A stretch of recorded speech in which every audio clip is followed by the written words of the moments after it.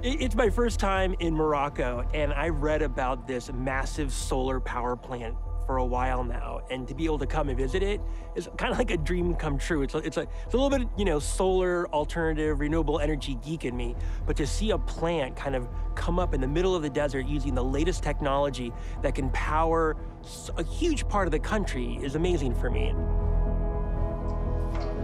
All right, so tell me, where are we right now? Now we are in Norway Desert, so the first plant in the south of our country, here in Morocco.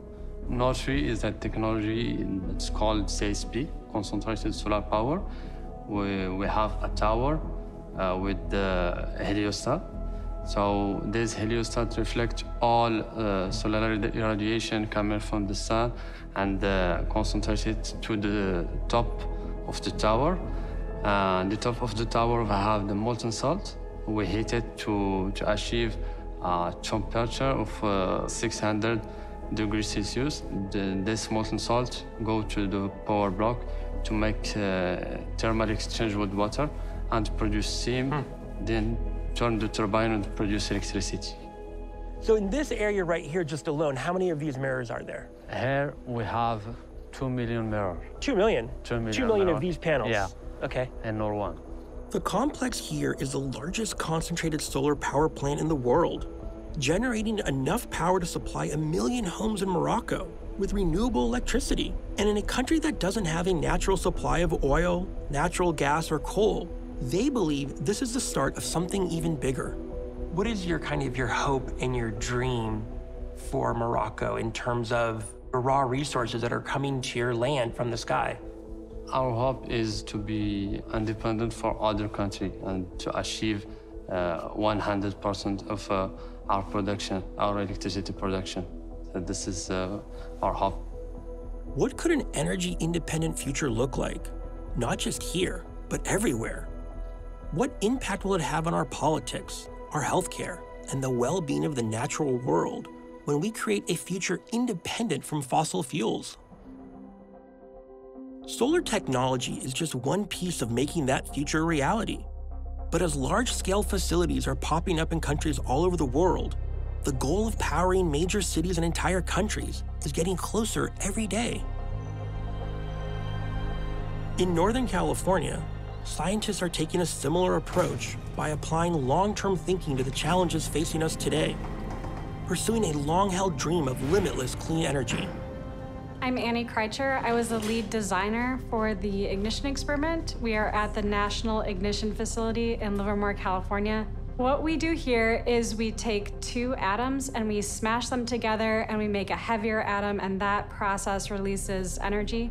And so you're literally, for 90 trillionths of a second, creating a mini sun. That's correct. The reason that we need to generate stars on Earth is to reach the extreme conditions that are required to get two atoms to fuse together. So you need tens of millions of degrees to do that. We have 192 laser beams, which enter the ends of a hollow cylinder.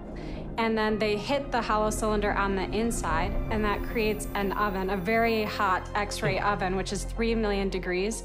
And inside of the cylinder sits a little tiny capsule the size of a BB. And inside of that little tiny BB sits the deuterium and tritium that we want to fuse together. And so this intense X-ray oven heats the outside of the capsule, explodes that material outward, and just like a rocket, where the rocket fuel goes out and that pushes the rocket up, we're squeezing the material down to half the size of a human hair from the size of a BB. Because of that outward expansion, we get an implosion.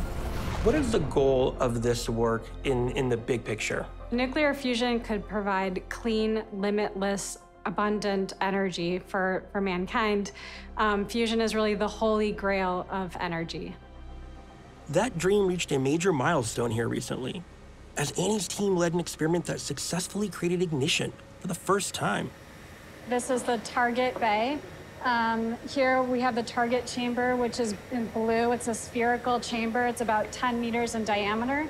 And here the laser beams come into the chamber. The laser beams are what drives our experiments. If it's a 10-chapter book, what chapter are we in right now in this room? I'd say we're not in chapter 1 because we've been working on this for quite a long while, and we just had the breakthrough, I guess maybe chapter 3.